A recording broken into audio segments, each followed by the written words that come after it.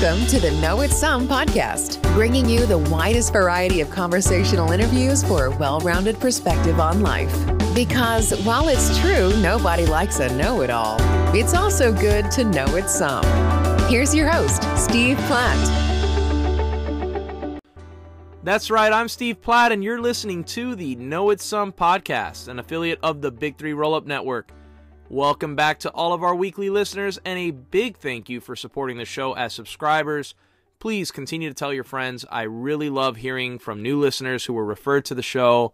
I read and respond to all the messages that come in, and it's been so wonderful to get all the positive feedback. Again, thank you. And if you're a first-time listener, thanks for joining us. Be sure to hit that follow or subscribe button so that you don't miss an episode. Go ahead and do that now before you forget. And if you like the show, please do us a favor and give us that 5-star ranking on Apple or iTunes, because doing so helps us continue to bring on interesting guests each and every week, and it really is the best way to support the show. Another way to support the podcast is to follow us on social media. You can find us at Know It Some Pod. We're on Instagram, TikTok, Facebook, YouTube, etc. That's Know It Some Pod on all social media platforms. Okay, this week's guest is a man of many talents. He's an actor and martial artist. He's from Chicago. You might recognize his work from doing commentary for mixed martial arts across multiple organizations, or as the host of the hit show Human Weapon, formerly on the History Channel. Jason Chambers is an incredibly interesting guy who shared with us some great stories, and he was a tremendously gracious guest. His latest film, Ask Me to Dance, just wrapped up shooting and is currently in post-production, so follow him on social media for that release date. Please welcome my friend, Jason Chambers.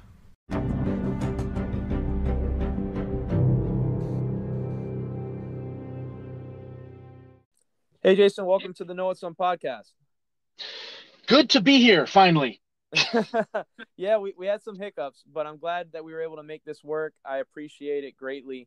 How's the family doing? Good? Family's doing good. This was like third time's the charm. First time we were supposed to do this, I broke my pinky. Second time, the wife got ill. I had to take her to the hospital. And today I went to the gym, and I swear to God, I almost didn't go because I was just like, it's my first time going back to a gym in probably about 3.5 weeks. Right. Just the first week, just missing it because of being just life happening, and then the last couple weeks because of the pinky.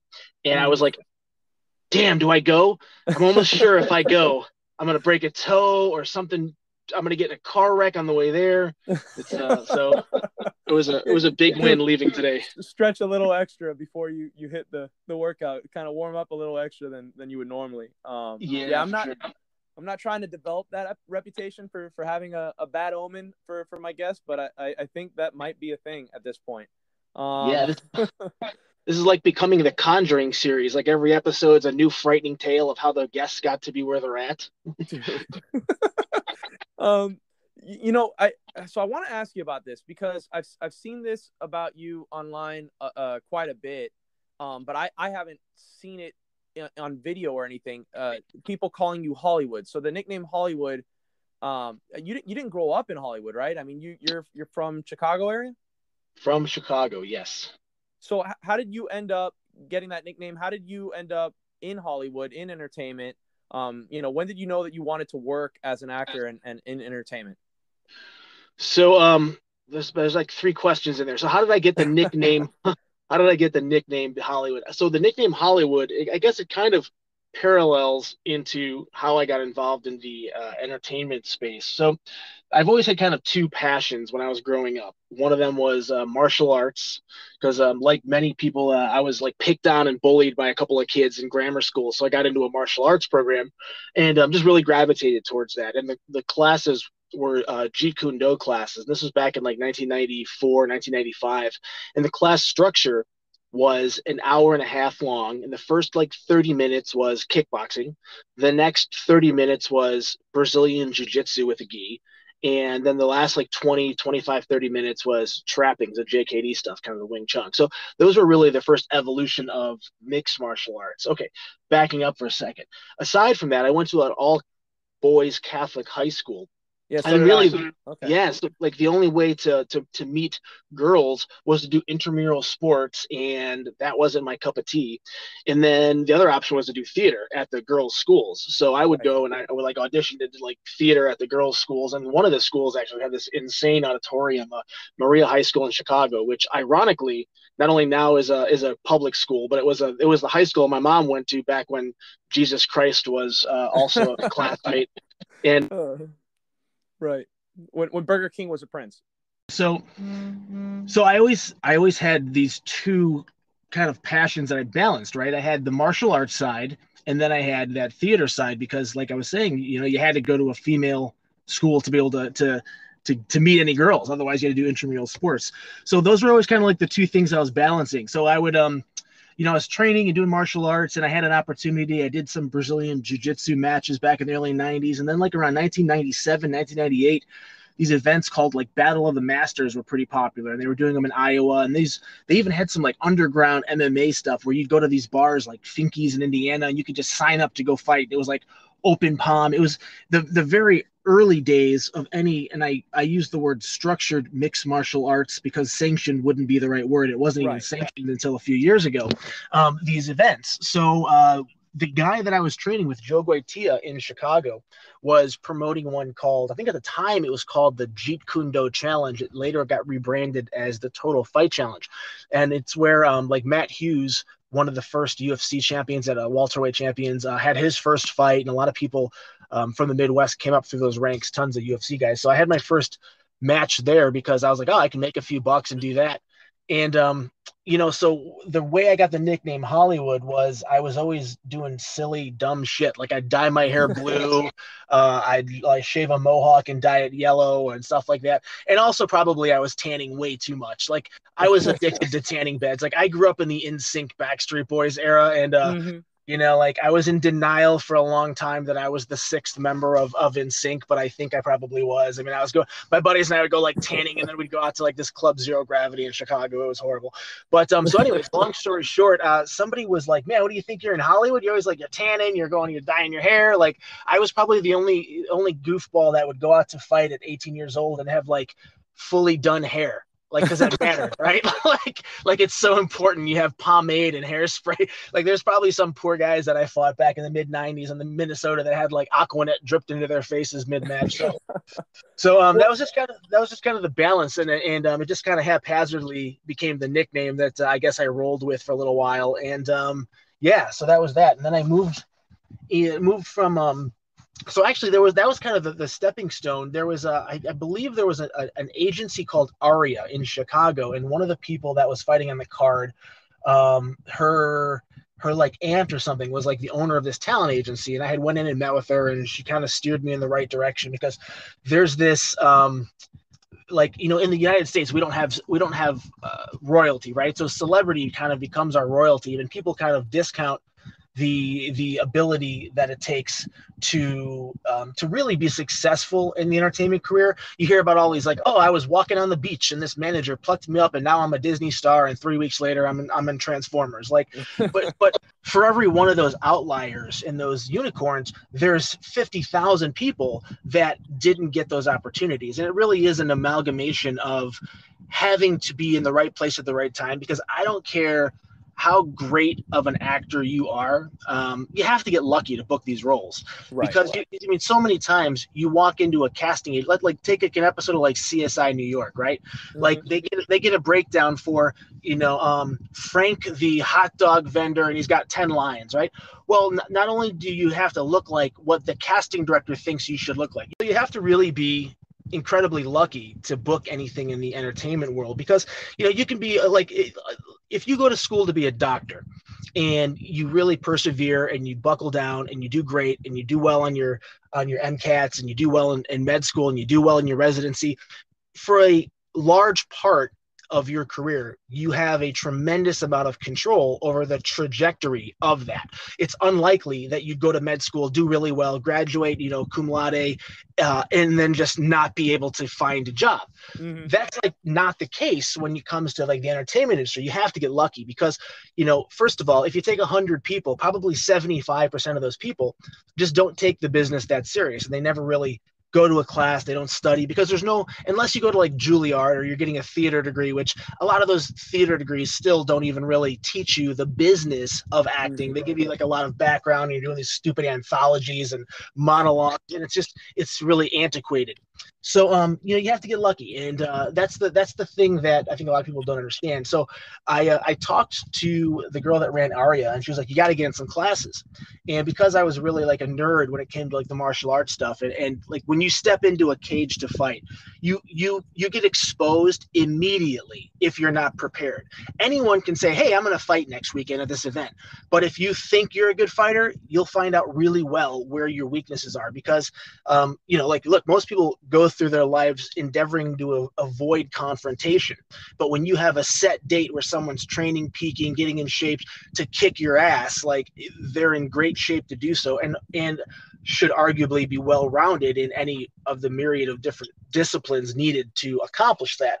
Right. So you go in, and I kind of brought the mentality of my martial arts training over to the acting side, where I was very focused, and let me get these classes done, and let me just make sure I can get in these things. And when from Chicago, I left and went to New York, and lived in Brooklyn for a little bit. And I was submitting myself for background work on like soaps or anything that was shooting out there, and I had a few background working days as an extra on I got it was As the World Turns. I worked on a bunch of the soaps, but that led to my first it's called U5. We have Under 5 Lines, which is one of the AFTRA. At the time it was AFTRA, which was American Federation of Television Radio Artists, and SAG were two separate unions, Screen Actors Guild. And that was how I got my AFTRA card. Was I finally got a couple lines on a shitty little soap opera, like, and of course like I did the typical thing every like background person that has like 3 or 4 lines, like all they want you to do is bring the menu over and say, here's the menu, let me know when you're ready to order. But like what happens is you feel like this is your Oscar moment, so you overact the shit out of it, and it's like you over prepare so much for this stupid line, and it's crazy. And but I did that for a little bit, and I was also bartending in New York while simultaneously training at Henzo Gracie's. And a funny story, I was bartending in Manhattan, and I was just messing around with flair bartending, where you flip the bottles around and you do some cool stuff to kind of keep yourself entertained. Yep. And I was working on a soap opera, which I don't know if anyone that's like males in our demographic have ever really watched a soap, but for the most part, they're overly dramatized. Everything is life or death, super high stakes, and it's very serious. Yep. This is not a place where a bartender should be in the background flipping bottles. So I remember the first time I got yelled at on a set. There's this really intense scene that's going on about 20 feet in front of me, right? And I'm just in the background, just supposed to just be wiping down the bar or something, or making fake drinks and setting them up, or doing bar cleanup. And they're talking about how, like, they can't find the missing girl, and the sister's now been cloned, and the brother's banging the alien friend's neighbor's cousin. And I don't know, it's craziness, right? But it's this intense scene. And then, like, in the background, I'm over there, like, throwing bottles up and spinning them on my head. It looked like horrible Cirque du Soleil. But long story short, I was not working on that soap after that. So from there, I went to Los Angeles, and this whole time I kind of had that mix of like, training, but just really I never wanted to be a professional fighter. Like, my goal was never, man, this is a viable career path by any stretch of the imagination, because especially back in the early 2000s, it just wasn't financially feasible. I mean, if there were 100 guys in the UFC, which was arguably the pinnacle of mixed martial arts, except for maybe Pride at the time, there was only maybe 1 or 2 guys that were really making deep 6 figures. I'd probably say that 20 of the top 100 guys in the UFC were making enough money to sustain themselves. But sustain themselves, I don't mean living like a pauper, $30,000, $40,000, $50,000 a year. Like, sustain themselves where, hey, look, you could take a week off. They're making 6 figures. Because the first UFC contracts, I mean, like, here, I finally got to a place where I was offered a contract to fight in the UFC, and it was supposed to be against Spencer Fisher, and it was on the UFC 60 card, which I think was just a 15-year anniversary recently. It was like in May. It was Royce Gracie fought Matt Hughes. It was a big card. And like, the way the fights work is you get pay and show, or you get a show and win money. So if you go in to fight, you're guaranteed X number of dollars. And then if you win that fight, whether it's through submission, TKO, judge's decision, you're declared the winner, you get an additional amount. And it's typically a double. So if you were getting 50,000 to show, if you won, you got another 50 grand. The problem was back then, and this was like UFC 60, right? Like 60 pay-per-views in, Matt Hughes, Royce Gracie, big card at the Staples Center in Los Angeles. Well, like, you're fighting the toughest guys in the world. And I remember the first contract, and this was across the board. It really didn't matter who you were unless you came as a superstar from somewhere else. But the first contract was 2-2, 4-4, 6-6. So it's like 2-2. You could train for 8 weeks. You got to pay for your own MRI. You got to pay for your own physicals, your blood work. You typically flew in an additional cornerman. You had to put them up. You had to pay for all your supplements, your training camps. You could go fight in the UFC and even win your first match and come out upside down, which the economics of that to me was just crazy. So, so I was supposed to fight Spencer Fisher. In the meantime, I had done the pilot for Human Weapon, which I found haphazardly on my own. I had representation in Los Angeles and I was doing a little bit of this stuff, but I found this audition on this forum called the MMA Underground Forum, which was Subfighter before that, and auditioned for it, didn't think anything of it, ended up booking it, and they're like, hey, we're going to do a pilot. So we went to Thailand, we shot the pilot for like 10 days. They really didn't know. They had a general idea of what the show was going to be. They weren't super specific on what would the episode actually look like. So because of that, they have to shoot an exorbitant amount of footage so that the network has a lot of different opportunities. If they go back and say, man, we really love this aspect, let's see more of that, less of the fighting, more of the culture stuff. So we filmed that, and we didn't hear anything for several months. I mean, we heard every couple of months we'd hear, from the production company, it's looking good. They really like it. It's looking good. It's looking good. Couple little changes. But, for the most part, pilots, and not to be redundant if your audience is listening to this or but they'll make, like, the television industry hasn't figured out a better way to streamline this process. So they'll make 50 pilots, they'll shoot an episode, they'll cast it, everyone on it. It's just as if you're on the 90th episode of Seinfeld. Everyone's got their paychecks. It's a big production. And then they just take that one episode and then they test it. The audience, they do focus groups. They go, well, do you like it? Do you not? And out of like 50, maybe like 1, 2, 3 will get picked up into series. So it feels like when you book a pilot, oh man, this is it. This is my big break. And it can be a big break. But for the most part, 95% of those just fall by the wayside. So, and this was just some History Channel show that, this does not have the budget of an NBC network series. Like, we were making peanuts. Everyone figures if you're on TV, you must be rocking Ferraris and now you're living in mansions and stuff, which just isn't the case, at least in the very beginning. So we didn't hear anything. And I got this contract for the UFC, and Joe Rogan was a good friend of mine. And we were training at 10th Planet. And I remember I got the contract and I was like, well, this is cool. This would be a cool opportunity. At least I can get my name out there a little bit, make a few bucks. Cause I was living in LA and, I was super broke. And, the show got picked up. And I remember asking Joe, like, man, what do I do? Because Joe and Eddie Bravo were definitely a large part of the reason that I had the opportunity in the UFC, because they had Joe Silva, the former UFC matchmaker's ear a lot. And that was coupled with things like, I don't want to name names, but a couple of UFC vets had come in to train and did jiu-jitsu at Eddie's. And I submitted them, and Joe was like a big jiu-jitsu nerd. He was like, oh shit, Chambers is tough and he's really good at jiu-jitsu and this and that. But, jiu-jitsu is not fighting. And I mean, I had arguably decent high school wrestling and decent mediocre hands. My big attributes were just that I was just tough. I got my butt kicked for so long under the worst circumstances ever that, like, getting in a cage, like, I'd stand toe to toe with anybody. I really didn't care. And oftentimes came out on the losing side of that decision. But, so I had that opportunity and I was like, man, Joe, what do I do? And he's like, man, if you don't have to fight, don't fight. And I remember thinking about that and just going, you know what, man, that's great. That's a good advice, because like I was saying, I mean, at that time, the money was so shitty.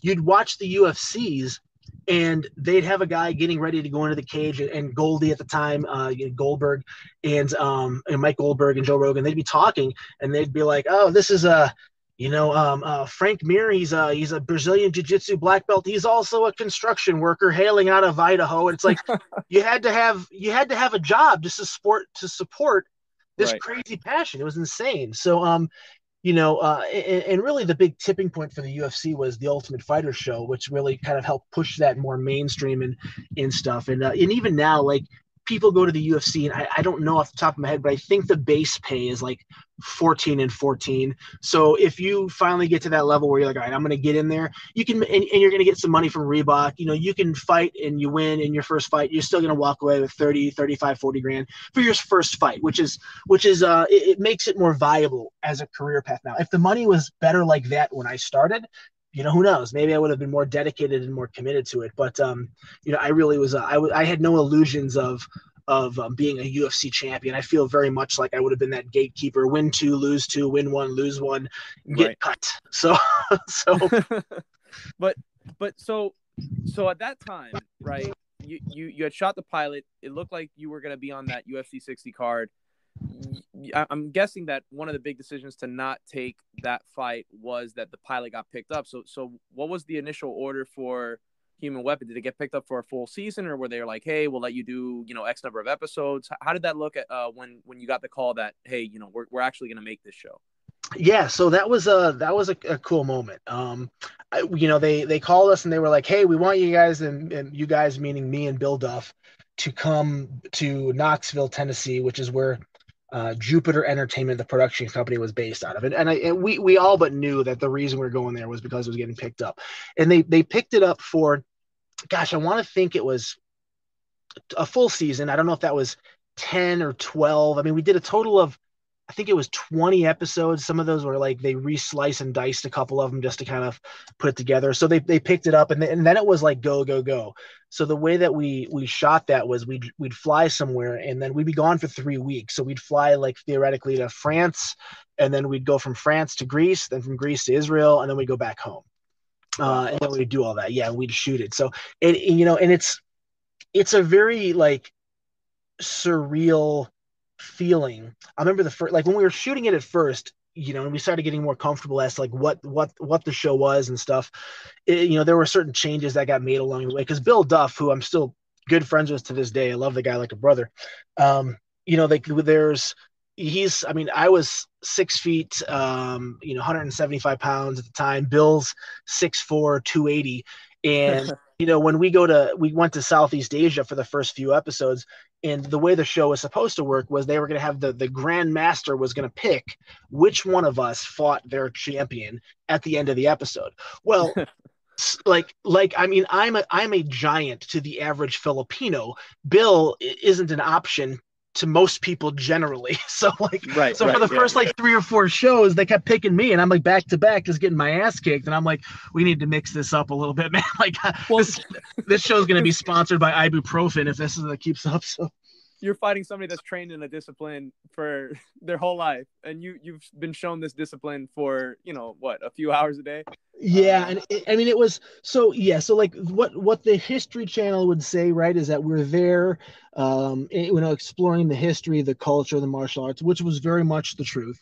The downside is like some of these locations are like in the middle of a jungle, so they're remote. It takes us 2 hours to drive to these sometimes, right, at 5 or 6 in the morning, and then we're stuck in traffic.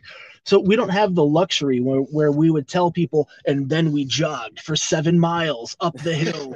Like, no, what really happened was we ran past camera for 4 minutes 6 times, like just because we just can't do that, And everyone was like, you must have been in the best shape of your life being on that show. I'm like, that's like saying I did the movie G.I. Jane and I must now be like a sniper. No, there's some things I'm slightly more proficient at because I was incrementally exposed to them, but by no means was I able to train. I mean, we would train, maybe an hour, but like a lot of the training was broken up because at the end of the day, right, we're making a TV show. We're not there so that Jason and Bill can have these wonderful, enriching cultural life experiences.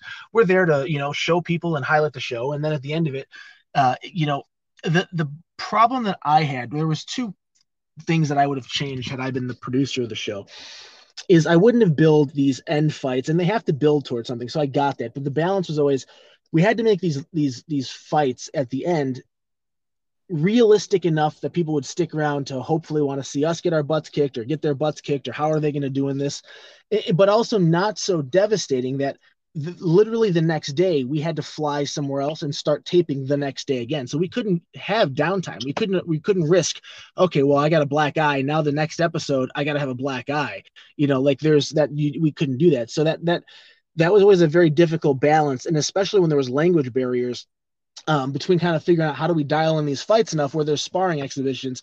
And I think that really, like, if I were to change one thing, they should have had us go against novices in their own divisions, because then that shows, hey, you guys trained here for a week, and there are certain attributes, right? Like, I mean, when I did the judo episode, I've done judo a little bit. I have a black belt in jiu-jitsu. Would I have mopped the floor with a white belt in judo? Probably. So that probably wouldn't have made sense. But when they give you a 4-time world judoka champion, there's nothing competitive about this match. Like, right. It's here's the white guy getting frequent flyer miles, getting thrown through the air. So, which is fine. So that was the one issue that I had with that. And the other thing was, I think that the show, it was a dichotomy, because on one hand, it opened my eyes to, as a mixed martial artist, I got a little cocky with, I know what works and what doesn't work. And to some degree, I do stand by that, like, if someone said, should I go train karate? My first question would be like, well, why do you want to train martial arts? And if self-defense is your answer, I don't really think karate is the best answer.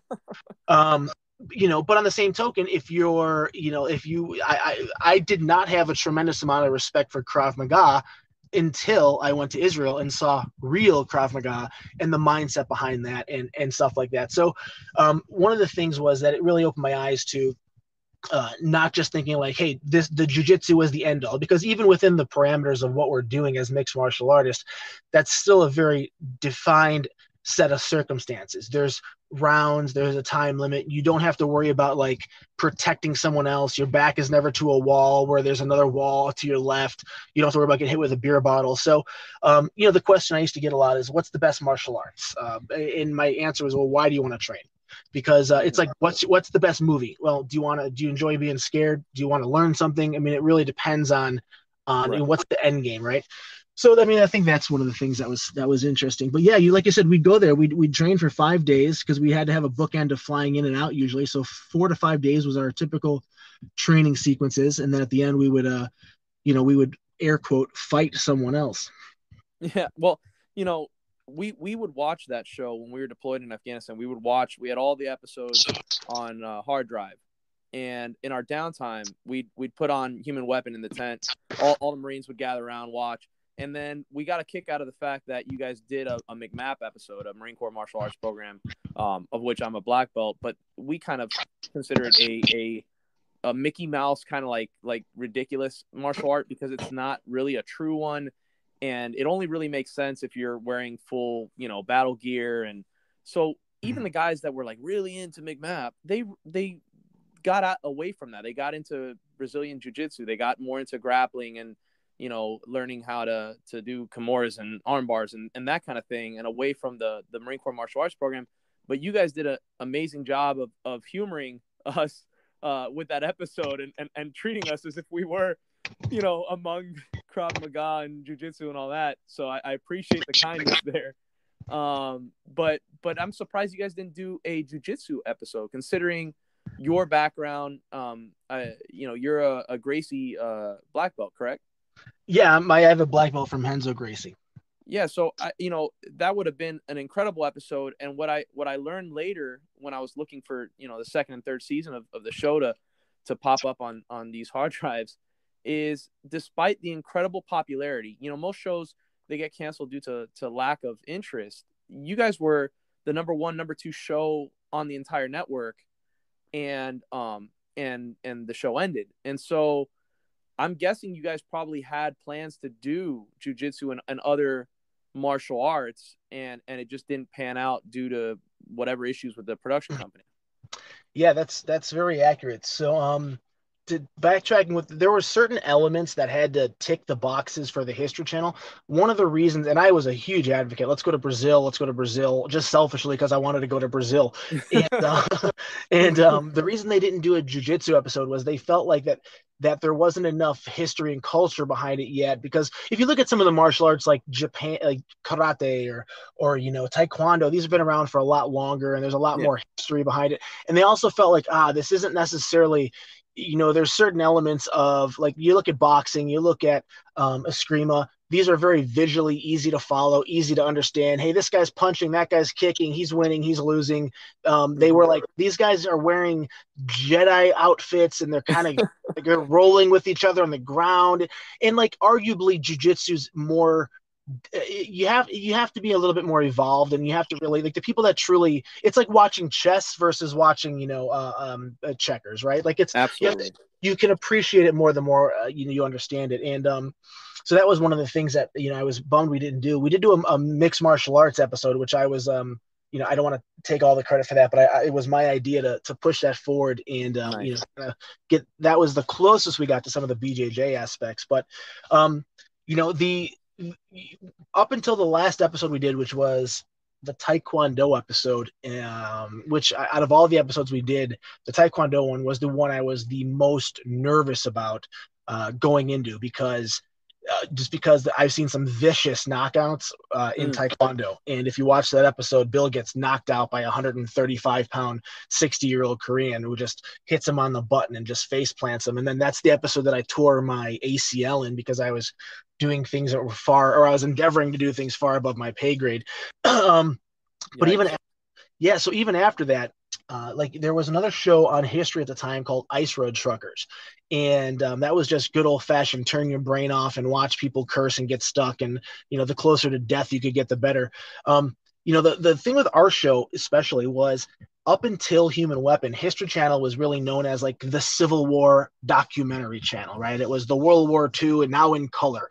And it was really just kind of this antiquated show. So what they were trying to do, or this series, I should say, is they were trying to build a flagship show that wouldn't just be like part of their programming. They were like, let's find a new show that can totally rebrand the network into this, like, the History Channel and the Discovery Channel always kind of were back and forth in terms of, like, they were the NBC to the CBS to the ABC, right? Like, they were always kind of each other's competitor.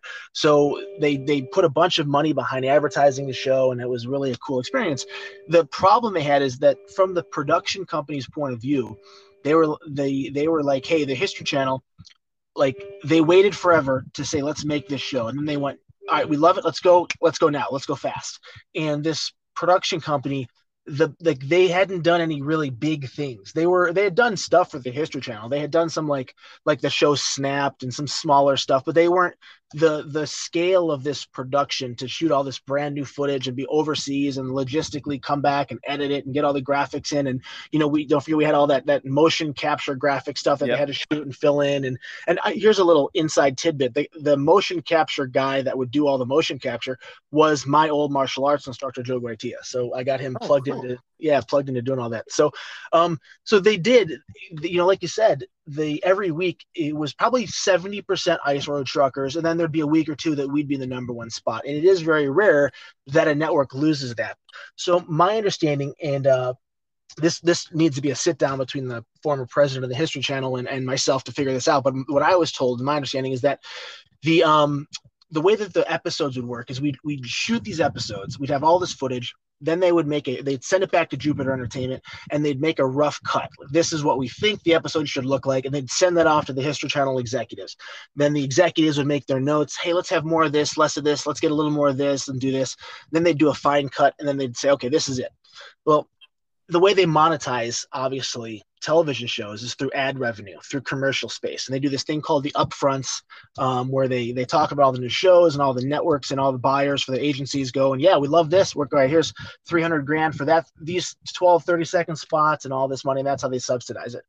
Well, obviously, it goes without saying, like, new episodes are infinitely more attractive to viewers than here's a rerun. Oh, we saw that one already. So the problem that they would have is that the History Channel would have their TV guide. I think that was actually a thing still, that would list like, next week on Human Weapon is going to be karate. Then the week after that's Krav Maga. The week after that's going to be the McMap episode. And then we'd have the karate episode, and then they'd have some issues where they couldn't get the next episode out in time. So they had to show a rerun. And death. That is death to a network. So they would show a rerun, they'd lose money. And then they'd have to change, because not only did they show a rerun here, now they have this new episode, and they got to figure out how do they put this in the future based on this lineup. I mean, the production company is, like a month or two out. The History Channel is thinking 3 months out, 6 months out in terms of where they're going to have things kind of fall. So that became a huge issue where they were back and forth. And to my knowledge, we're the only like number one or number two show that was ever canceled, because even after the last episode, we had started before the last episode. We had meetings about what do you guys want to do. Bill and I had a little bit more of a voice in terms of episodes we wanted to see. Boxing was on there. We had some crazy some crazy wrestling that was on there, but not like regular American wrestling. It was like some Malaysian form of wrestling. We had Brazilian Jiu-Jitsu was on there. We had a bunch of stuff. And then we even talked about, going back to the McMap thing, what do we do if we run out of actual martial arts? Because, there's a number of martial arts, but it's a finite number. At some point you go, what's next? And what we talked about was going into more of the military stuff. What's the special forces do here? What's the kind of rebranding how the McMap program works for different stuff? So we had a bunch of episodes. I think they had about 15 to 20 the History Channel wanted to see on paper. And, at the end of the first, second season, we basically made 2 short seasons or 1 long season, depending on how you looked at it. But I think they actually made it 2 seasons. Mm-hmm. They were like, hey, for sure, we're going to go forward. And then it was like, probably going to go forward, most likely going to go forward. Hold on for a second. Okay, we're not doing this. Which was it was disheartening. But at the time also, I felt like, I had a lot of good that came from that. I mean, Hollywood's always looking for the next leading man, like the next action guy. And for like a microsecond, and I mean like a blink of the eye, I had a little bit of heat about like, oh, this guy could be like an action star. He's moderately good looking. Yeah. He doesn't stumble over himself when he talks. He's a martial arts guy, and he's like in his mid-20s. So and you got better hair than Jason Statham, so you got that going for you. Yeah, right? I mean, any hair is probably better than Jason Statham, but Jason Statham's actually a purple belt in jiu-jitsu. He's I have a couple good stories about Statham, but anyways, yeah. So like, he's a sexy bastard, isn't he? But yeah, he's so like we did that, and then what happened was, I was, part of me was like, this sucks, but the other part of me, and this is the part of me that the Hollywood people are like, meaning your agents, managers, and stuff, are kind of pumping into you, is like, it's okay. Ideally, we do this show another year or two, but then we want to take you away from this low budget History Channel stuff, and it's time to do movies, right? And that's the end game for everybody, is be the big Avengers action star.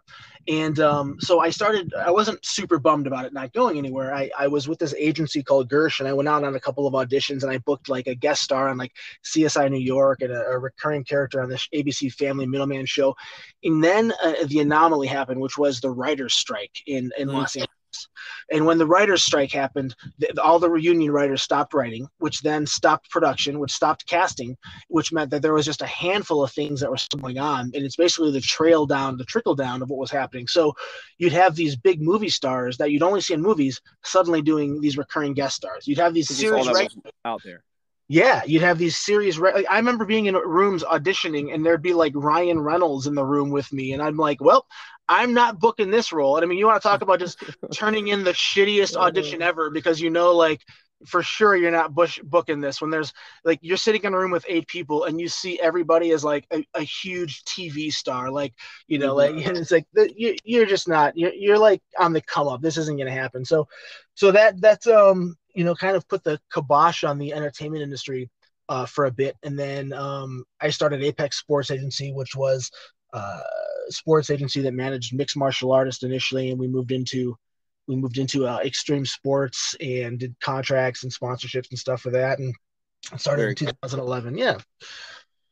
Yeah. So with the Apex Sports Agency, were you managing folks that you had maybe trained with, fought with, folks that you knew at first, and then growing from there?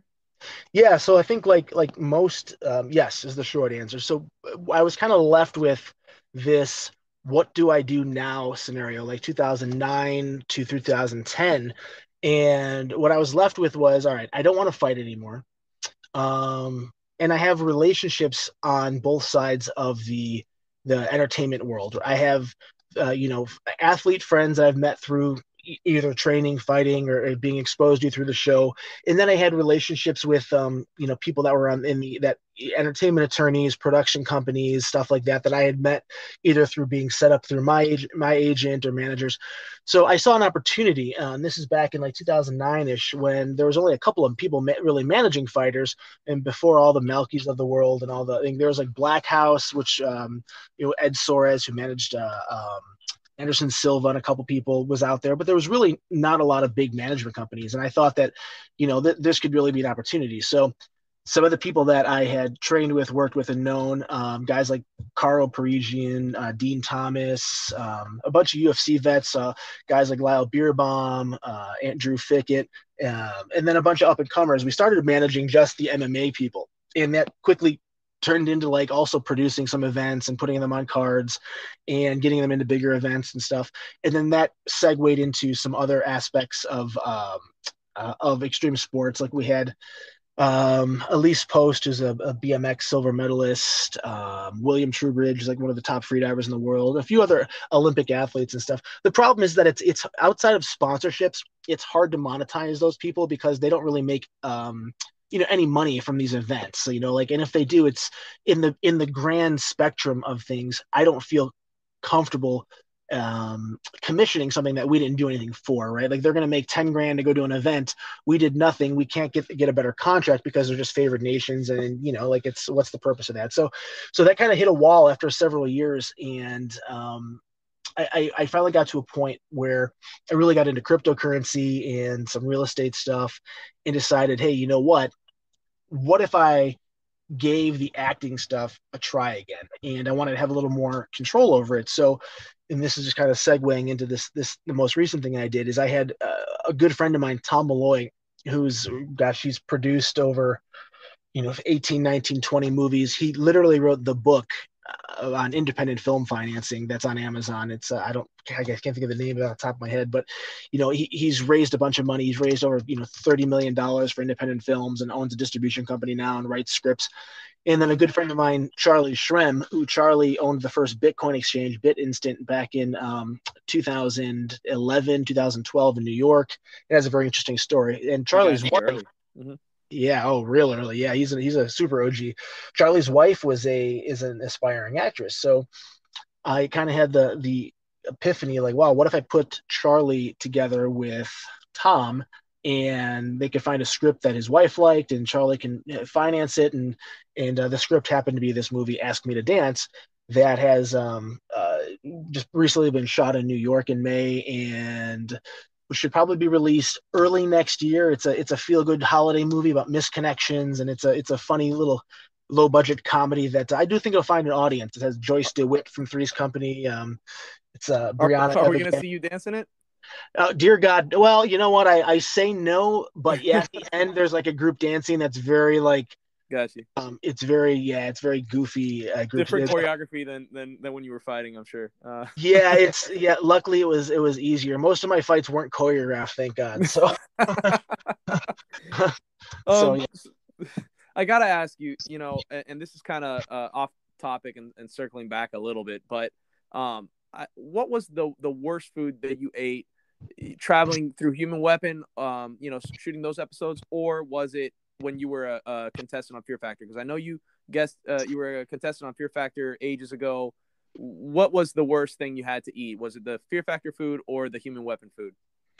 Well, that's I guess if you use there's a broad definition of what would be food. I guess if you ever look at Fear Factor, I guess if you say anything you put in your mouth and swallow is considered food, then Fear Factor. We had those giant horse grasshoppers and oh man, that was your episode, the grasshoppers. It was back when Fear Factor was doing 4 stunt episodes, and one of them was non-elimination and you'd win a car or some crazy crap.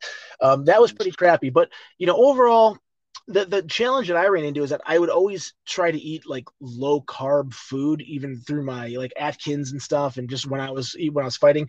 And when you're in Southeast Asia, first of all, most of the countries there, they don't have like their chickens, cows, they're not pumped full of hormones like ours are. So a chicken here is 2.5 times as big as a chicken there. But when you're in these remote areas, like you're in the mountains in Japan, or you're 4 miles into the jungle of Malaysia, it's hard to get like good food. So you've got these here's your 2 cups of rice and some bento boxes. So like I was constantly eating just like shit. And I just was always like, oh God, I just feel like a fat piece of crap constantly eating stuff like that. So most of the food was okay. I did realize that northern China, when we did oh gosh, okay, what was the episode? It was I can't think of the episode, but northern China has some of the worst food I've ever eaten in my life. That's probably the worst part of it. And obviously Greece, France, Israel, amazing. Europe food is fantastic. When we were in the US, obviously that's a no-brainer. But it was northern China. Stay away from it, or bring your own food is my. No, for sure. I'll note that for my future travels and make sure that that I bring some stuff for the road if I head over into northern China. When you were a contestant on Fear Factor, was that the first time you had met Joe Rogan? Was that like before you had known him as a friend? Yeah, that was the first time I met him, and then I didn't run into him again for several years after that. Maybe not several, but at least 3 or 4 years later, when I had finally moved to Los Angeles to do jiu-jitsu, and just haphazardly, I went to go train at John Jacques Machado's, and I was like, hey, I just want to do no gi because I haven't worn a gi since I started fighting in 1998. And they're like, oh, you should go to Eddie Bravo's. And I went to Eddie Bravo's, and Eddie Bravo and Joe Rogan have been best friends for years. And exactly. And vicariously, I went up to the Comedy Store on Sunset and saw Joe perform. And it's a really small room. I mean, the rooms hold 60, 70 people. It's not a big spot. Mm-hmm. And afterwards, he's always just hanging out in the back. And I was like, hey, and he totally, Joe has a memory like a freaking elephant. Like he remembered me, remembered my story, remembered my name. And I was like, oh, I'm training at Eddie's. He's like, oh, dude, I train at Eddie's all the time, and that's he started coming out there, and we just built a relationship from that. And then he knew that I was fighting, and used to hook me up with UFC tickets and take me out and let me ride coattails a little bit, which was fun. Yeah, he's done all right. He has a podcast too, from what I hear, a pretty decent one. My God, yeah, done all right. How crazy! I remember, like having the behind the scenes of that. I remember Brian Redman and like Joey Diaz, Eddie Bravo, myself, and Brian Redman used to kind of be a little bit of the group. Ari Schiffer was in there too, and the first time. Joe before he was doing the podcast was doing video blogs for his website, where he'd have Brian Redman always like videotaping everything he did. And this was like really before YouTube was even really prevalent. And he would just upload all these video blogs to his joerogan.net site. And, and then from that, he's like, you know what? He bought a couple microphones and had Redman do this podcasting. And I forget the platform it was even on. This is like one of the first podcast platforms, like way back in the day. And I remember watching it and just being like, wow, it had no focus. It was just basically Joe and Redman. He sent a microphone, I think, to Joey Diaz with some headsets. And I think he gave Eddie Bravo one. And they were just like all just getting high and just talking, just like, let's just talk. And they had some shitty graphics that had snow on them and stuff. And it was just like, I remember watching it and just being like, well, this is going to go nowhere, So, but that's one of the things like Joe has always been an inspiration, because I think so many people go through life chasing, like from the time we're born, right? That we're like what's drilled into our heads. You got to go to school. You got to get good grades so you can get into a good college, so you can amass a bunch of debt, so you can go to a grad school, so you can get a really good job, and then you can work your way up through that corporate ladder, and you can make X number of dollars, and that's happiness. But Joe has, ever since Joe has followed passion first, and his money's come later. Like he loved. Stand up, and always does stand up. He loved the UFC fights. I mean, he was commentating, not even commentating. He was doing like backstage interviews for the UFC for free for a while, before his manager was like, they have money, they need to start paying you. And the same thing as podcasts. Like he didn't do it. Now people, I mean, Joe's probably inspired 95% of the podcasts that are out there now to see, just how big and how lucrative podcasting can get. I mean, I think his Spotify deal was 110 or 100 and something obnoxious $1 million. And what's great is I don't think that Joe feels like he works a day in his life. And of course, I'm speaking out of turn a little bit, but just from my interactions and knowing Joe, I think that's awesome. I mean, one of his stand-up things he used to talk about when he was doing Fear Factor was he's like, they keep paying me, I'll keep showing up. And he's like getting these idiots to do dumb shit. And I'm just like, that's funny, because that's just Joe being Joe. And I think that's one of the most endearing things about it is that, Joe's a very transparent person.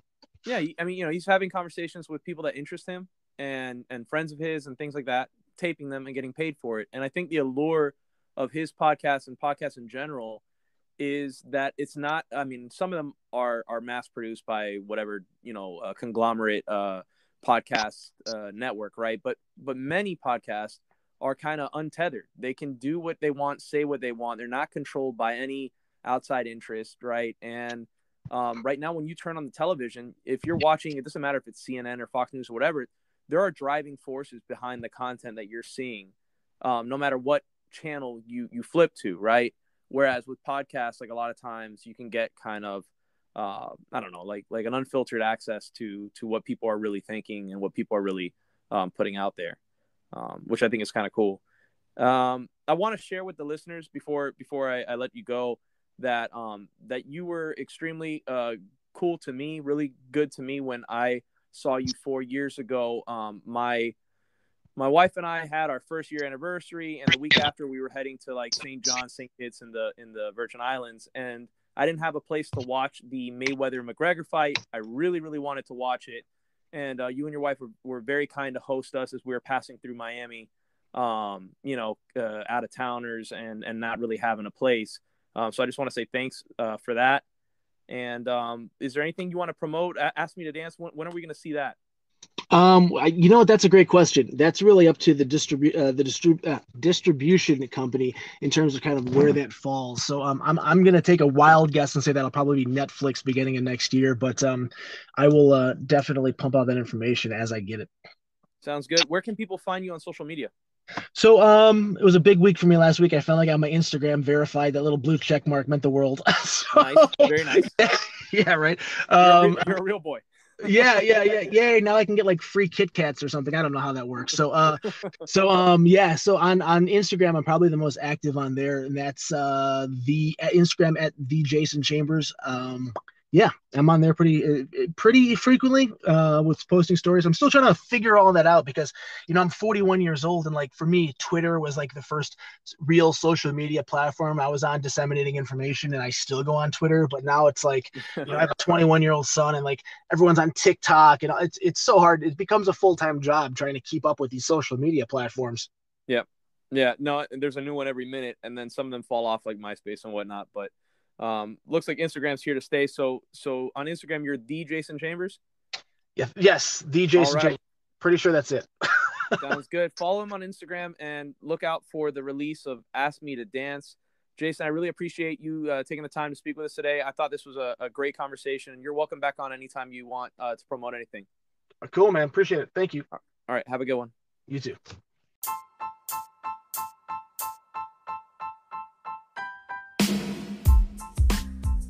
And that'll do it for another episode of the Know It's Some podcast. My thanks again to our guest this week, the always entertaining Jason Chambers, for sharing his time and his stories with us. Really enjoyed that and hope to have him on again sometime. Folks, if you haven't done so already, please head on over to your favorite social media platform and type in Know It's Some Pod. We are Know It's Some Pod on Twitter, Instagram, TikTok, you name it. We are there on social media at Know It's Some Pod. And I appreciate all of those who have written into knowitsomepod@gmail.com with their feedback. Really appreciate that. I do try to read and respond to each and every message that comes in. And that said, I really appreciate it if you go to Apple or iTunes and hit that 5-star ranking for us so we can continue to bring you these incredibly interesting guests week in and week out. All the support has been overwhelming, and I am truly honored to have hosted for the last 16 episodes and hopefully remain your host for the entirety of the show. Folks, it is outrageous how much this thing has blown up. Completely and totally took me by surprise, the support and the amount of listeners that this podcast has gotten in such a short period of time. Please tell a friend. Please continue to grow this, because We have some great stuff in store for you over the next few months, and that is due to your support. So thank you again, and I'll see you next week.